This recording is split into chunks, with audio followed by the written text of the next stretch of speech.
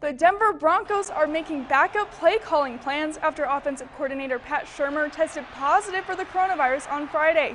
He is now on the reserve list. Barring the unlikely chance that Shurmur will test negative twice 24 hours apart before Sunday's game, another member of the offensive staff will be calling plays in the matchup against the Philadelphia Eagles. The Broncos guard center Austin Schlottman was also placed on the COVID list today, marking 4 Denver players on the reserve list, one of them being backup QB Drew Lock.